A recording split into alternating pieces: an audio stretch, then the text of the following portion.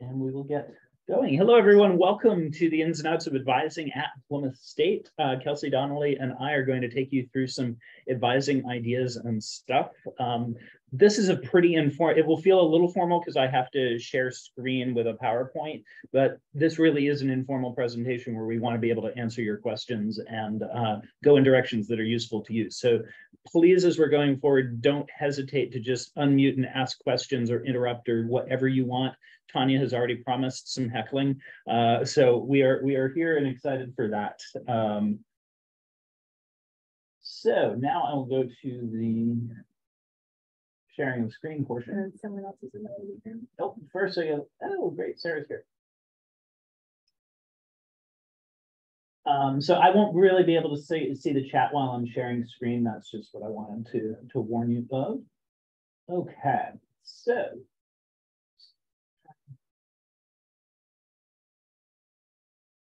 I'm assuming everyone can see our advising at PSU slide. If not, let us know. Also, if volume gets bad, please just jump in and let us know. It can be a little weird with the owl here. I think usually Kelsey and I are fine, but sometimes if there are people around, hearing can be a challenge. So just let us know. Okay, so we're going to begin with our with our registration process. So maybe quickly, I'll just introduce myself. I know there's some new names on there. So I am Kelsey Donnelly. I am the Assistant Director of Advising. I work in the Academic and Career Advising Center.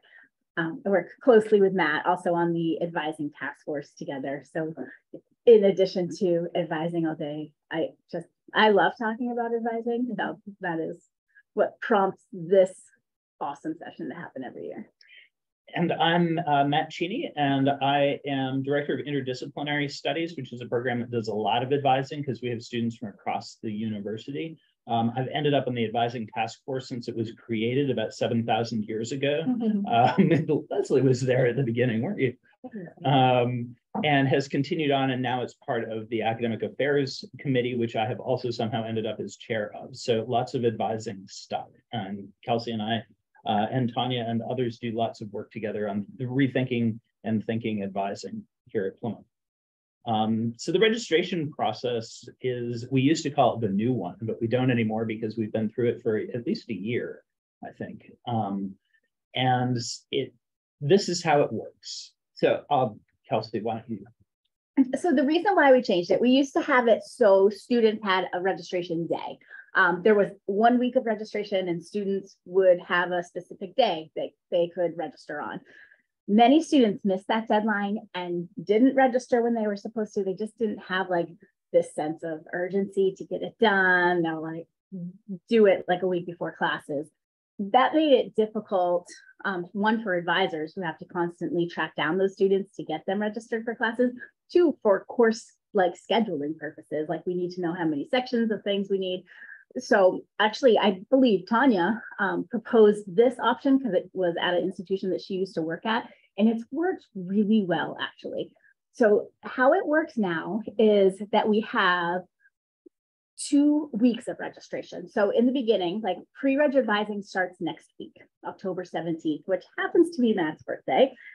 Happy birthday, Matt. Thank you. Everything is happening on the 17th this year. It's very bizarre. So pre-reg advising goes from October 17th to October 28th. That's 2 full weeks of pre-reg advising. And then registration opens up on October 31st, but it's not for everybody. October 31st, that Monday, is specialized registration for students that are, well, I'll go into this in a minute, who registers on during weeks. So the first week is October 31st. Registration opens Monday, September 28th for undergraduate continuing ed, and then undergraduate degree seeking students register the following schedule based on credits. So I think the next slide really helps what I'm trying to jumble in my words here. So Monday, October 31st, 7 a.m. is when students with presidents and dean's list will register if they have 60 or more credits. So they get to register first on that Monday, as well as students with campus accessibility services who utilize those services, they have that priority registration day as well.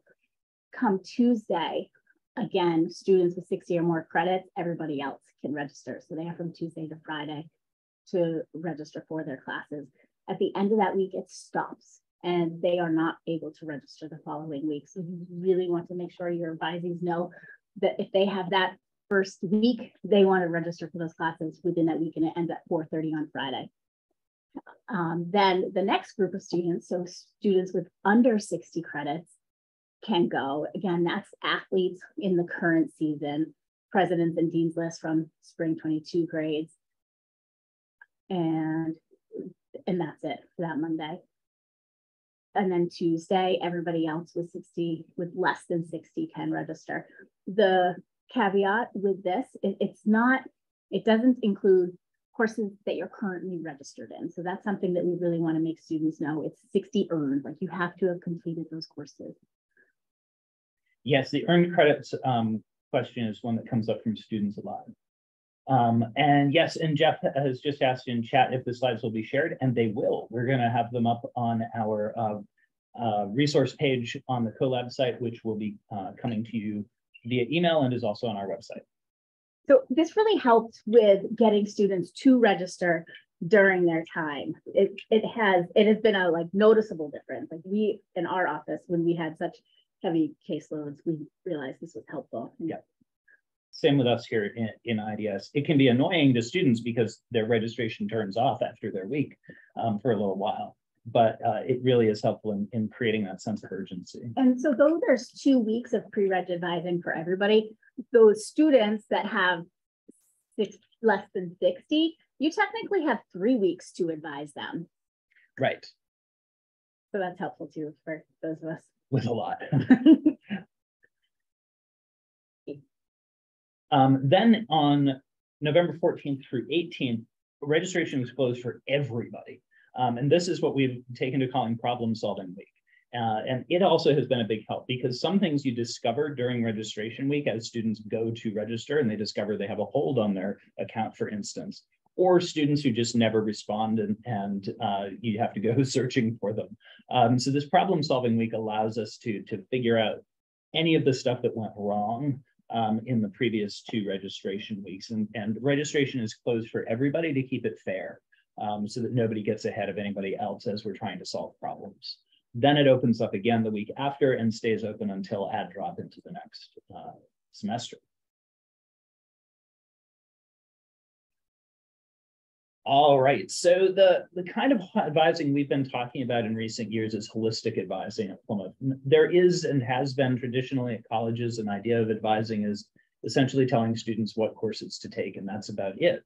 But throughout the country, really, a lot has changed to moving toward a more holistic view on a purely useful level, in that one of the things that we want to do is make it easier for our students to succeed. And if we are able to pay attention to some of the things that create obstacles in their lives, then we are better able to help them succeed in our classes. So we've been thinking about holistic advising at Plymouth as advising that examines all aspects of the student's life, not just their academic journey. So what's affecting their health? What's affecting their career aspirations and explorations? Now we've brought advising and career development together in one office, essentially. You all can talk about that better than I can because you're living it.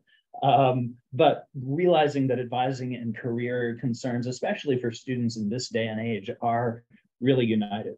All of the challenges and successes of their lives, all the things that they're involved in or not involved in. We'll share some resources for helping students discover clubs and organizations that they might be interested in. So this allows the advisor to become something of a referral agent. It's not that the university expects us to know everything. I don't think anybody in even advising feels like you know everything, but rather having a sense of who to ask and where to help direct students so that they can have a kind of one-stop person, that a student doesn't have to remember 10 different people to ask all sorts of different things of, but rather they can go to their advisor and problem solve together. thus helping to build confidence, offering encouragement, building relationships, and really helping to develop that sense of belonging that we all know is what allows students to be successful at Plymouth State. What have I missed, Kelsey? No, that was really good. Okay, I'll go with that. Want me to take this? Sure. So keeping students in the loop. It is really important, something we've realized, to let your students know who you are as advisors early and often. How can they, like right from the beginning, even prior to them coming, I think it's important that students know like who you are, how you can help them, how they can get in contact with you, like what's your, like, do you prefer text, email, where is your office? I think just letting students know where to find you should a problem arise is really helpful. And that's not about us saying you have to do it this way. I think a lot of faculty will bristle at the idea of having to have, you know, you must give your office hours to students via text or something. Instead, it's about helping the student understand how you communicate best and how they can communicate best with you. And every advisor is a little bit different at that. And it's not about, you know, one way of doing it. It's about being transparent with students, making sure that they know how to contact you. Yeah, and how they can set up appointments. I know our office uses Navigate. Many offices use bookings. Whatever works for you, just ensure that the student knows that you're accessible, you're willing to help, and how they can find you. Yep. And so some conversation starters. I'll turn this over to Kelsey because you're the master of these. I love conversation starters. I start each class with one when I'm teaching, and it's always great. So I think it's just my way of digging a little deeper. When I have a student sitting in my office, yes, I want to make sure the issue they came in for was taken care of, whether we need to adjust classes or whatever. But I also like to dig a little deeper. These are some questions that I frequently ask. How is your world? How are classes? I really want to ask, are you behind in any classes? Are you missing any classes?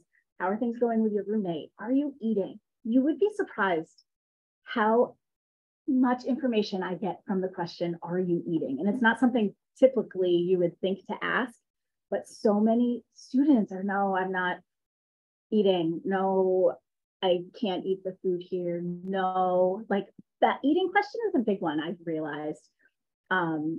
My favorite one that I ask a lot is on a scale from 1 to 10, what's your experience at PSU so far?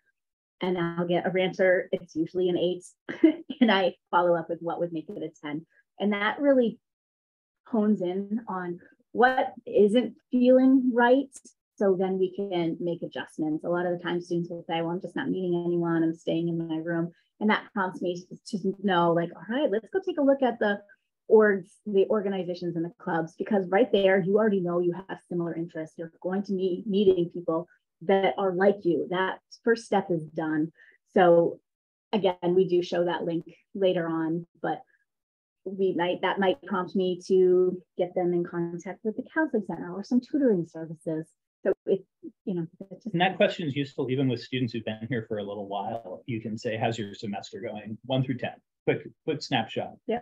And you can really get, once you open up that opportunity to talk, that can be such a help. Yeah, I think students come in like not expecting to build a relationship, expecting them to check off a box. Okay, I met with my advisor. Okay, they're going to help me fill out this form. I don't think they're expecting to build like these solid relationships with their advisor. But once you dig deeper, the conversations do start flowing and you do end up building relationships. But sometimes stuff is way beyond our ability to help. And there are resources for that. So for instance, there is the care form, which lots of people use a lot of time, and it really sets a process in motion. There's a care team who monitors these forms that go through Frost House and David Zare's office. You fill out the form for any academic or social concerns, really any concerns of any type that you have about a student. And there are different levels of care form. You can indicate whether this is an emergency, whether there's a threat to life, et cetera, or just a student's been missing lots of classes. So this is one way to really help other people get involved in helping a student. I've also found that reaching out just to David Zare can be useful too, especially if I'm like, I don't know if this is quite care form level, but I also don't know quite what to do and I'm worried about this student. I will often just email David, and he's really good at getting back about student concerns and sort of helping you he's a great one to problem solve with too. He's got lots of experience. You can also use Navigate. Navigate has a whole alert system. That's what we use for our 3-week alerts. But you can use alerts whenever you want. And that's a great way if you just want the student to know and you want the advisor to yourself in this case to know. But it's also a way of keeping a record. So because alerts are saved within the system. And you can also encourage students to contact the counseling center. The counseling center has lots of resources, not just one-on-one appointments. They have lots of different ways that they can help students and confidentially. And then we have involvement in clubs and organizations and also career opportunities. Yeah, this is a big one, and I'm sure it comes up in all of your advising meetings, but like, what are your career goals? That's another great conversation starter, just to dig a little deeper about what their future goals are, not so much what's happening today, but where do they want to take the experiences that they're using? So that's a common question I ask. My resume example I put up there, that's basically how I explain to students why it's important to get involved. I say, so in 4 years, you're going to be graduating from PSU and your degree is in psychology. So you're going to be graduating from a degree in psychology. And then someone next to you who's also graduating at the same time and applying for the same job has a degree in psychology and a minor in criminal justice.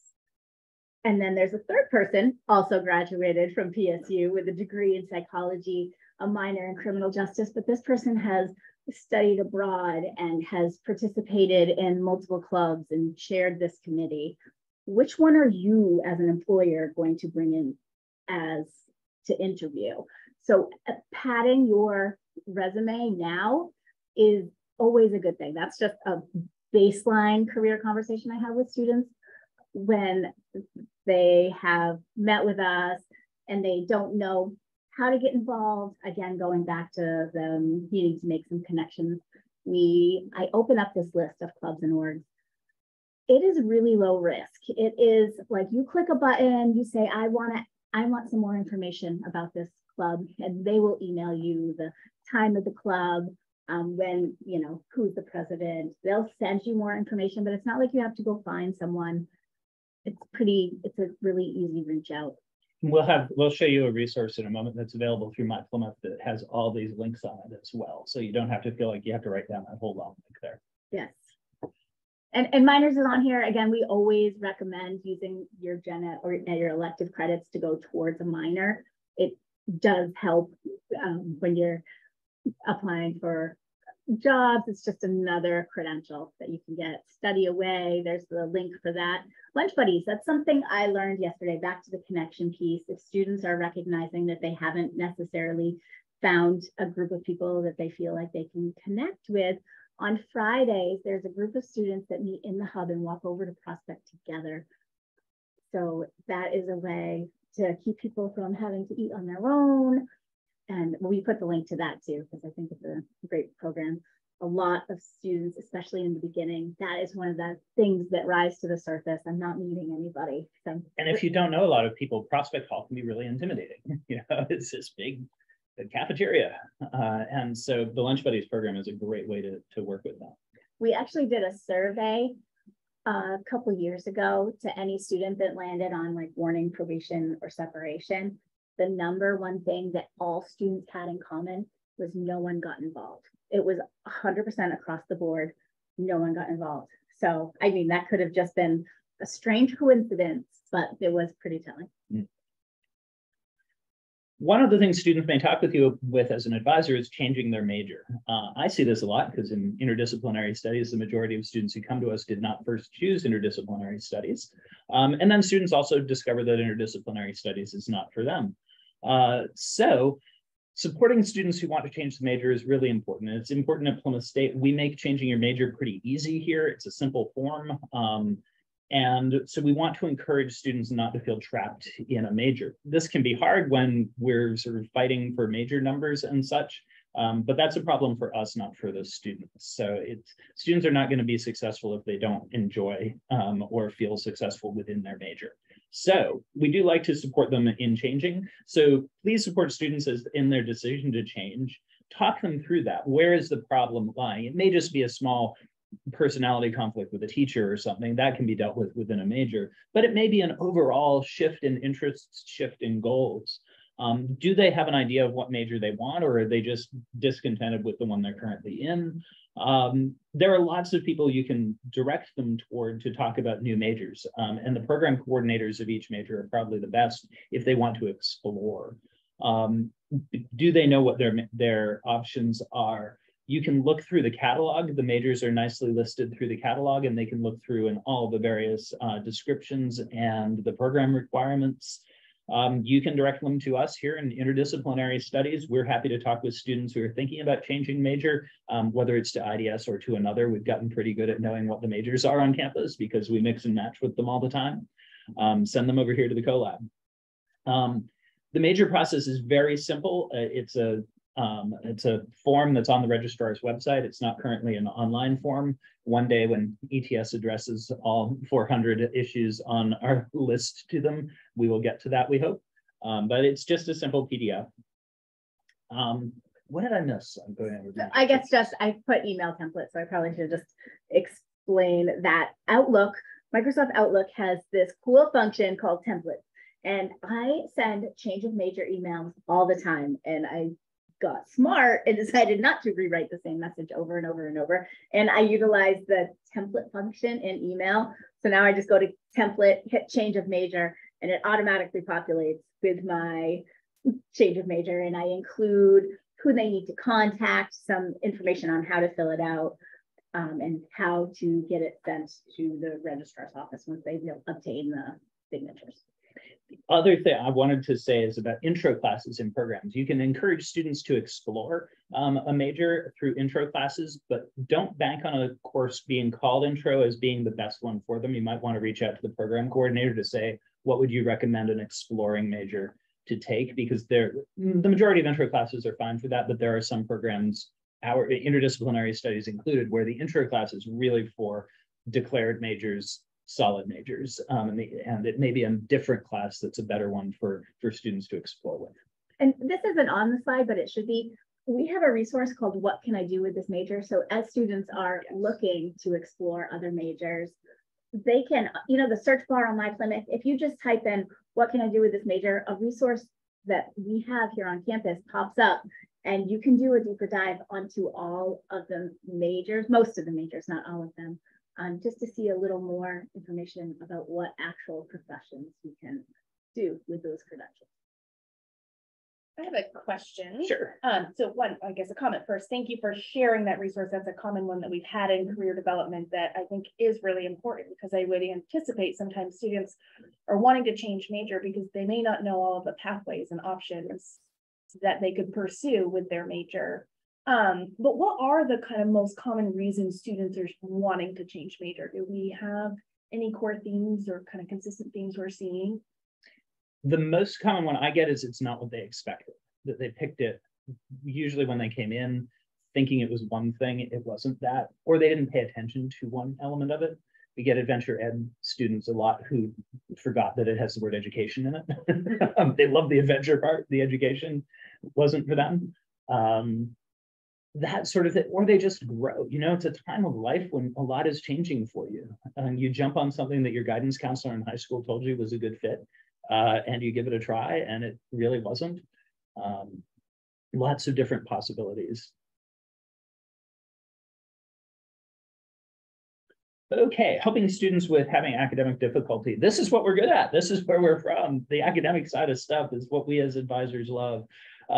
So have students who are having academic difficulty, this can be a hugely valuable portion of your advising time.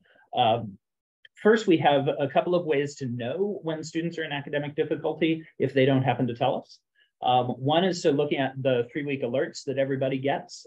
These are relatively new. We're still learning how to work with them, but they have been anecdotally pretty successful in helping students avoid that point where they get to 6-week grades and go, what do you mean I have an F? I thought I had an A. or worse, later on at the end of the term, a week before, going, what do you mean I have to do lots more work in order to pass? Same with 6-week grades. These are both ways of giving us information giving information to the students, giving information to us as advisors. And you can book appointments with students through Navigate, or encourage them to use whatever service you prefer for making appointments with you, to talk about what's not going well for them and strategize around that.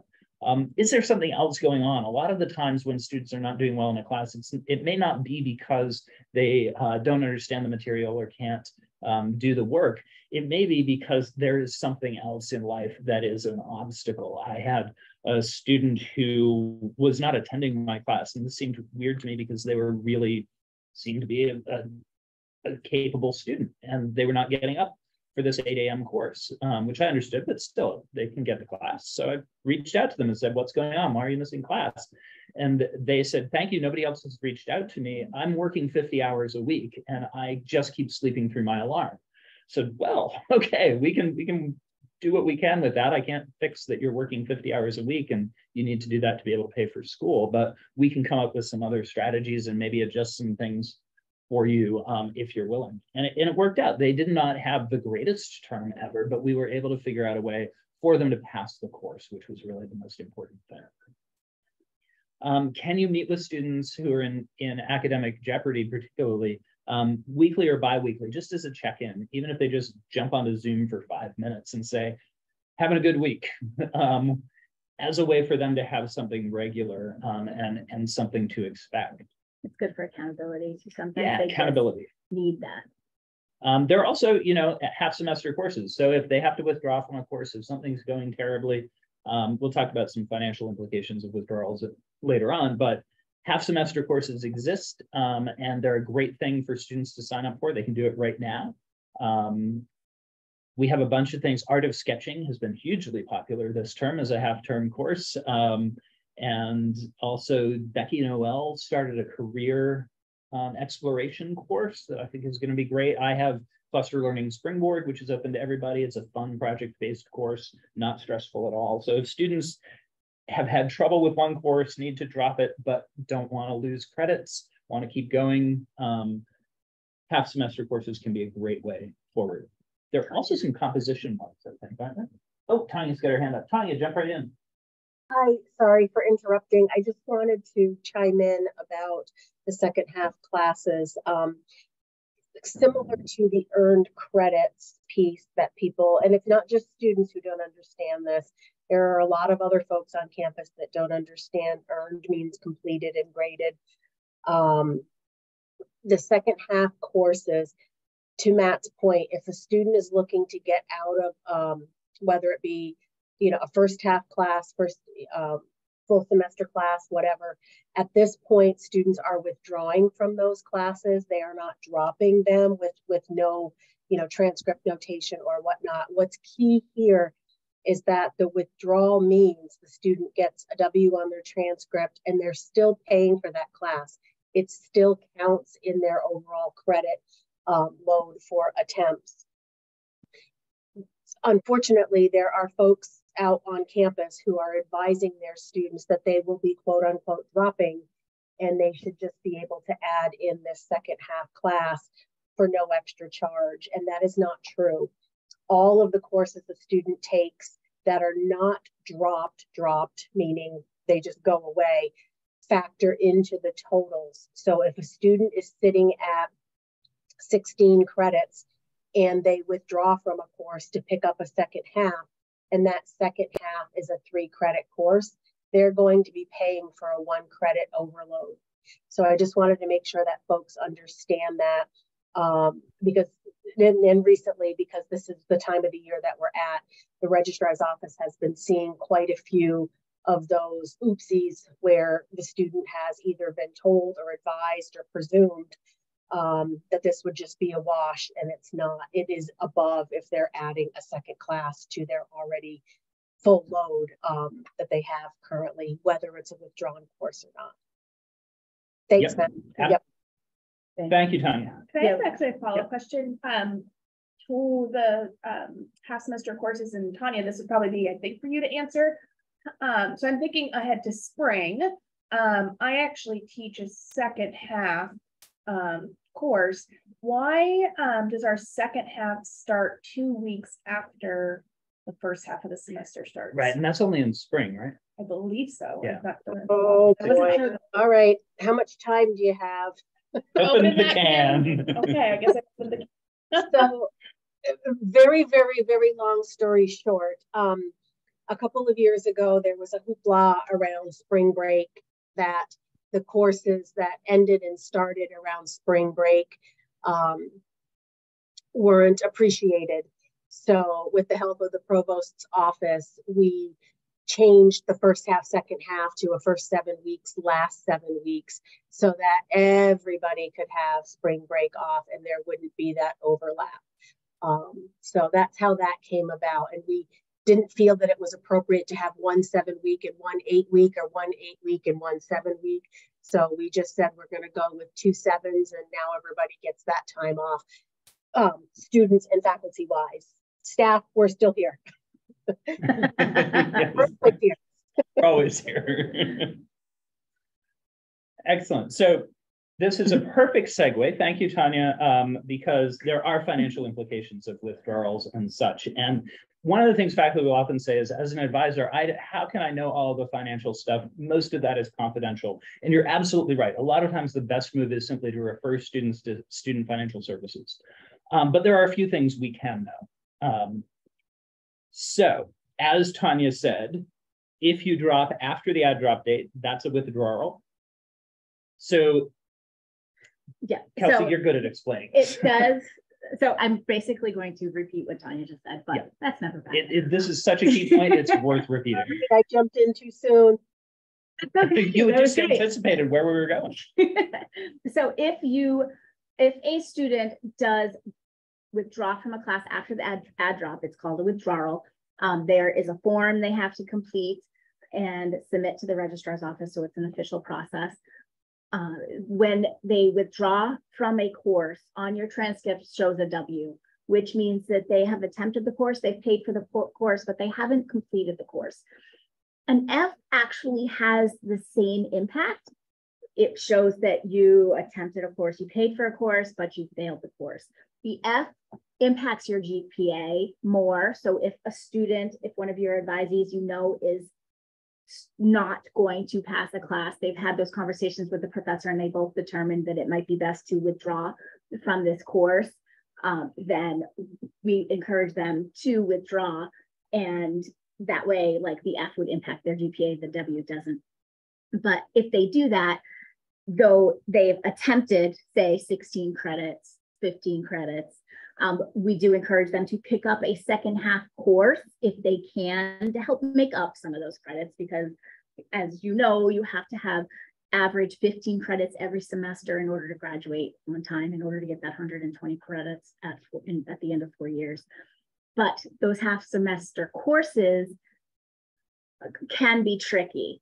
If a student has attempted 15 credits and they withdraw from one, they can add a second half, but it can only be on top of the 15 credits. So they could technically only take a 3 credit course before they go into overload. There is an overload form. Students can sign off and they can pay that extra money for that credit over. So if they decide, if they're at 15 credits and they want to take a 4 credit half semester course, they could pay for that 1 credit overload. We always try to avoid that if possible. So if a student's at 16, that's why these 2 credit courses have been so helpful, because students can still get some extra credits, but not go over that 18. Another key point, and something that I only learned through end up doing this work, was about satisfactory academic progress. And this comes really from financial aid in the federal government, is that students have to be demonstrating, to maintain their financial aid, students have to be demonstrating satisfactory academic progress. You know the details of this better than I do, Kelsey. Yeah, so the federal government is loaning students money in order to complete their degree, but they want to make sure that the students are actually completing the degree that they're lending the money for, or else their money isn't going towards an end result.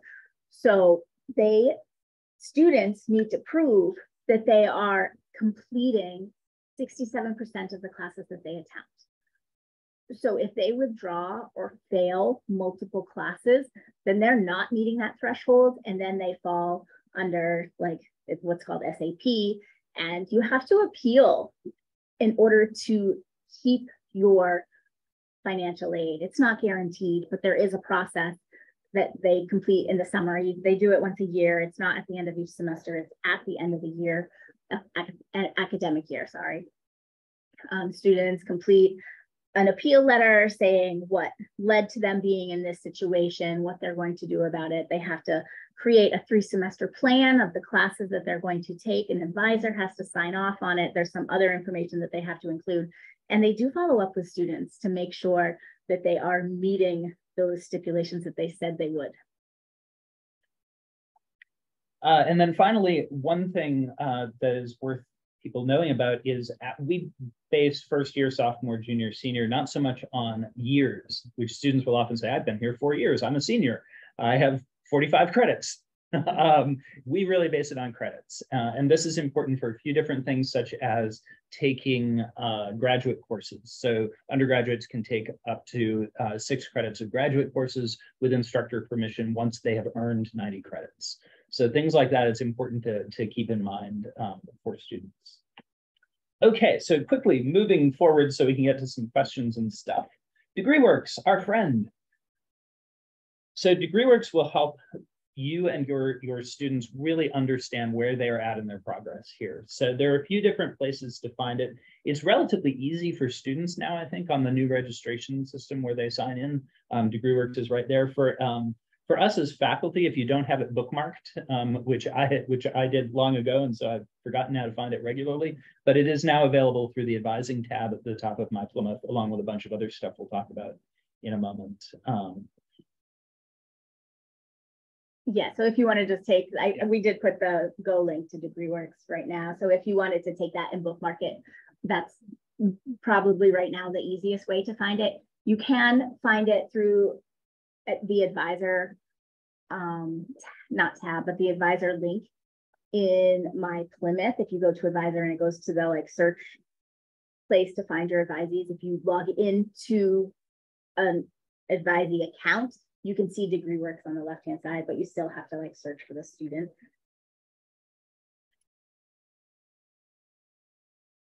So I know Sarah chimed in yesterday. She was at this meeting. She was able to do a really great quick overview. We use DegreeWorks and transcripts, like they go hand in hand. What's on DegreeWorks is on the transcripts. There is an amazing what if feature on DegreeWorks that we use frequently if students are considering changing their major.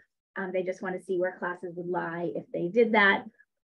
It's really useful. We use it quite often. It does show minors now, which is new. So that is a really great enhancement. That's been great. Sarah told us that if you right click on DegreeWorks and hit duplicate, you can actually open multiple tabs. So you can be working with multiple students at one time, which actually I do have multiple students, especially during pre-reg advising. I'll have multiple students coming in, and it's nice to like just get ready for those advising meetings ahead of time.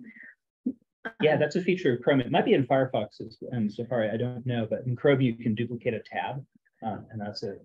DegreeWorks works fine with that. The other thing to note, just for the registrar's office sake, is a lot of what's in DegreeWorks is hand-coded, so there will be mistakes.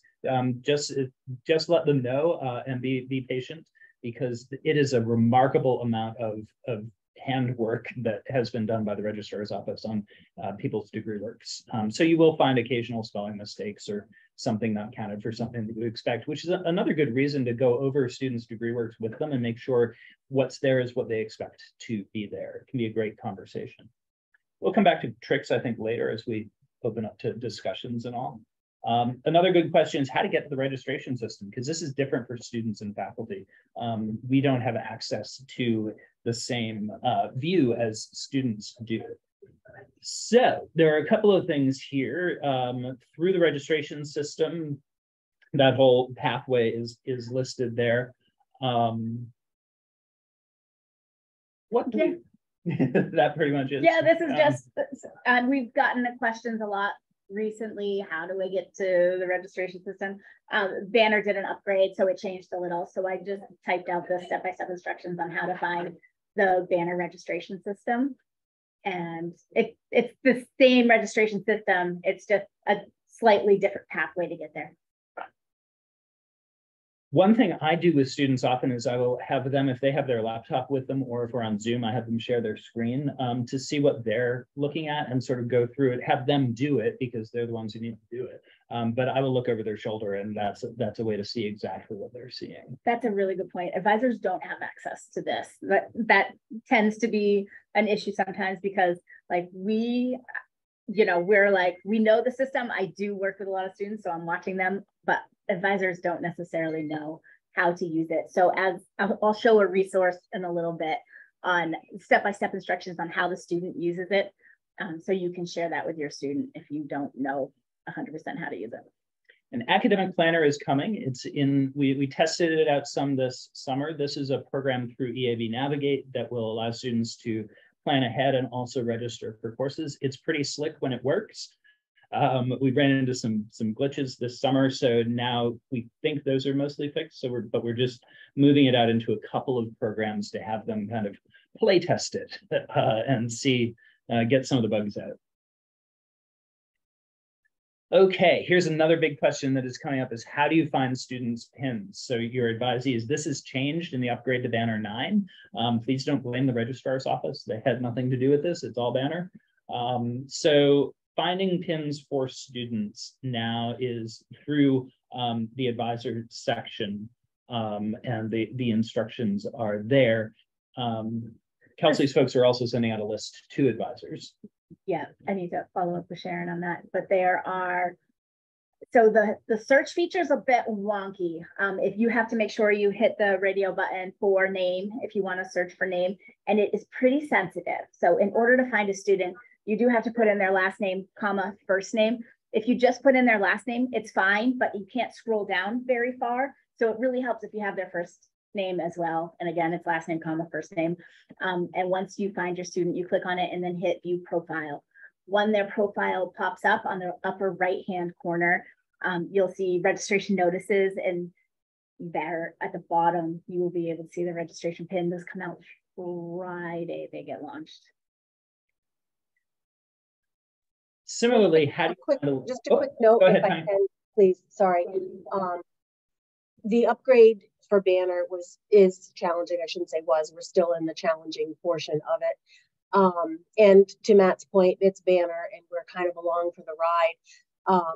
But I just wanted to mention, Kelsey, you stated that the registration notices section, that section, I think, for me anyway, kind of alleviates some of the crazy with this upgrade because everything's all in one place and it's easier to see everything for a particular student, like their holds and whatnot, everything's in one place. So we are hoping that the days of I didn't know, nobody told me that I had a hold are long gone, because that is one of the biggest things we hear about during registration is that nobody told them they had a hold and why can't they register. So having everything in that registration block will hopefully reduce some of those concerns going forward. And it does have a lot of information on that view profile. On their profile, it has their classes, it has their contact information on the tabs on the side. Like you really can get a lot of information all in one spot. So I definitely appreciate that. Good question in the chat from Jeff. He says, when he clicks on DegreeWorks in the student profile, it says, I don't have permissions. Is this normal? Tanya's on it. Yeah, so for some reason, we haven't been able to click the link. You have to copy the link and paste it into the browser. I'm not sure why. I do know IT is working on it, but that's the only way we found that we can get into DegreeWorks is if one, you go into a student's profile and click to DegreeWorks there, or you put the Go link in the search bar. Yeah. Okay, so also finding advisee lists. There are ways, and Navigate's pretty easy to find it, but you can also use Banner through the advisor section of the services menu. And you have to put in a few filters because otherwise you'll see, especially for those of us who's been here a little while, a very long list of every advisee you have ever had in the history of your time at Plymouth. So thankfully, we've discovered some filters to bring up just your current advisees, and that image there shows you what those filters are. Yeah, otherwise, when you hit view my advisees, it shows all advisees that you've ever been attached with. So you could have a fair number of students, but we found that when we apply these filters, so if the first filter you put student status equals active, and then you have to hit add to add another line, you make sure you select primary advisor so you get your students is true. And then the advisor type does not equal past. So you just don't want to pull those past students. And if you apply these filters, you do get an accurate representation of your advisee list. So another banner fun piece on that is they just presume that you want to know everybody from the dawn of time. So PSU also had a policy prior to 2017-ish that we didn't end the advisor relationship when students left, withdraw, or graduated or disappeared. But we now do that. So I'm in the midst of attempting to clean up about 30,000 records with IT so that you don't have to do the first step of this. We're in the ending stages, I hope, of the testing so that anybody who is inactive from this point forward, whenever we're given the go-ahead, will no longer show on these lists. The next piece, however, because we have to do this in stages, is the second, the past advisor piece, Kelsey, that you have on the screenshot. We, again, would need to go through and try to figure out how to, if possible, get Banner to do that automatically, because a normal person would say, I don't want inactive students and I don't want my past advisees because they're not mine anymore. Whereas Banner goes the other direction completely and says, you want everybody all the time, which is not true. So we're working on it, and it's just another one of those upgrade things. Thanks, Karen. Yep. All right, so these are just some quick advising hacks and things. I think actually I'll hold off on talking about these because when we move into the advising, yep, we're actually going to show you all of this. One great thing is Kelsey offers advisor drop-ins. If you have any questions, any concerns, or if you want to talk about the joys of advising, she is there for you. On Wednesday mornings, 8:30 to 9:30, either in person or on Zoom. But if the time doesn't work for you, feel free to reach out to her and she can help. I'm going to switch sharing screen now, though, to first find this, to our mindfulness tab. If I can figure out where I put it.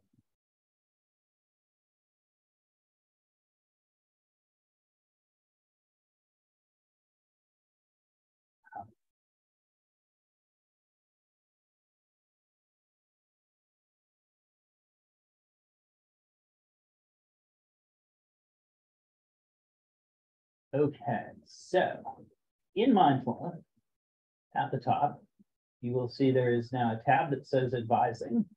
And this leads to all sorts of good stuff. So we use this a lot in the summer for some quick, we've identified like some issues and we were able to quickly give a place where advisors and students could go to fix that. So we were getting comments like students want an easier list of directions courses. So actually scroll down just a little bit more. So this is where we were able to put, like if students were looking for open directions courses, they could just click on one button and see the description of the courses and the ones that were open because it's through course search and it was active. This was really, really helpful with summer advising. Same with composition and TWP because they had course descriptions. Each class was different. It just made it so in Banner, you have to click on each class. This way, it was just a quick scroll.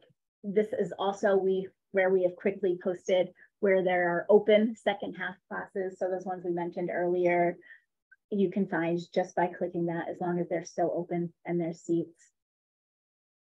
But what we've really been building out is the faculty and staff advisor resources.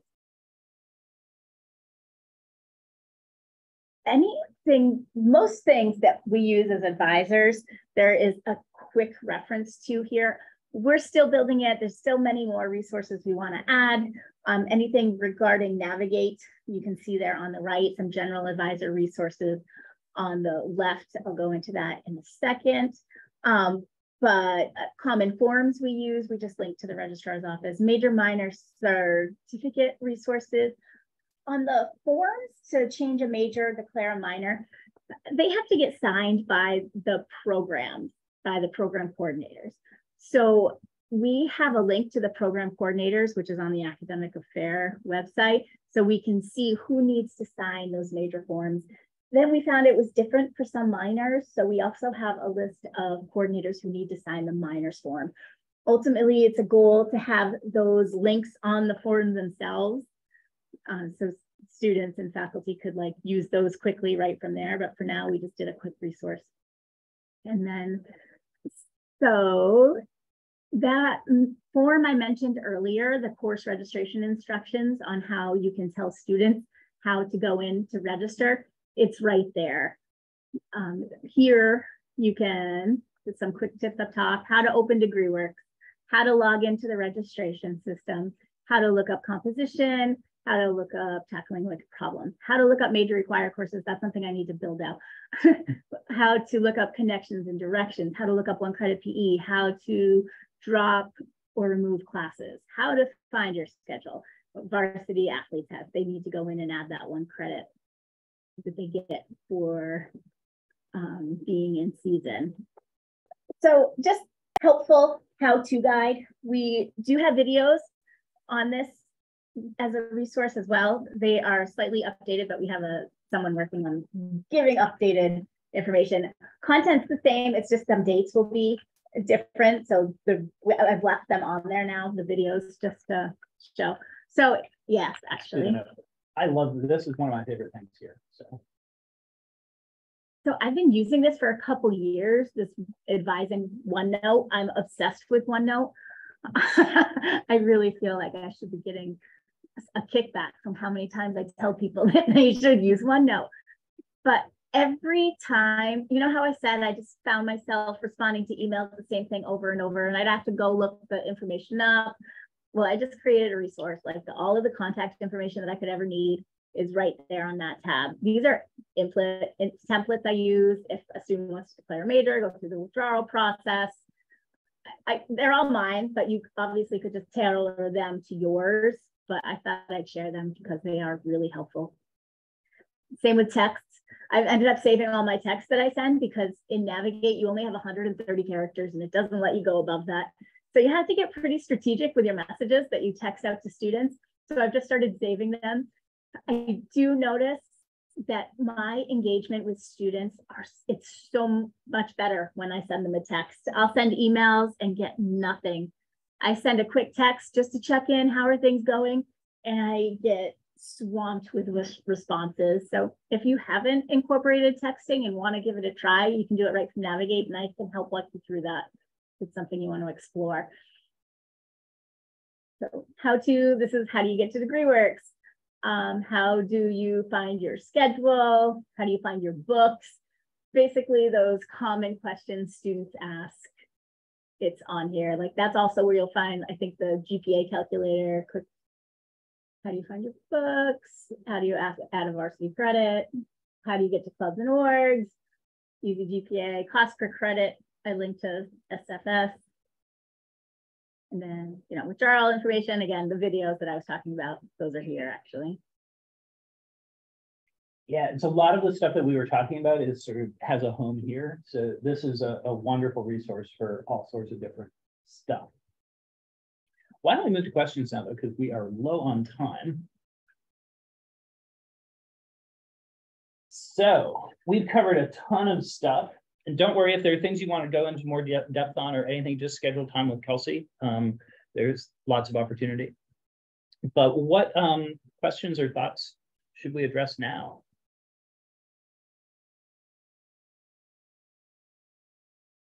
Thank you, Tanya, for the support. There's so much information. It's hard to boil it down to 1 hour. I was awfully low on the heckling, though. I got to work on that. True. Yeah, we'll get you ready for next time. Yes, please. I was coming up with quick responses in my head, and I'll have to share them with you later. I have a quick question, just about scheduling. Hi. Hi, sir. I was just wondering if it's, in terms of, I'm going to sort of try to schedule appointments over the next couple of weeks with all my advisees. And I'm just wondering how do you all use, like, what scheduling tool do you use? Should we, do you prefer that we use EAB to schedule those appointments, or can we use a different, like Google Calendar, or do those appointments need to sort of be logged so that like 3 years from now, someone can sort of look back and follow along, that type of thing? Or can we use our own, like I said, Google Calendar, or what do you all prefer? Because I'm new, so whatever I do this semester is what I'm going to do like for the next 20 years. You know what I mean? You can certainly use whatever works for you. I would say a couple of things about that. Navigate's pretty easy. I find once you get oriented to Navigate becomes easy. There's sort of a little bit of a learning curve of just like, what is this thing? That's a relatively easy way to go, and it does log it really well. We in the collab, we use Microsoft Bookings, which is available to us as a Microsoft campus, and that works pretty well for what we do.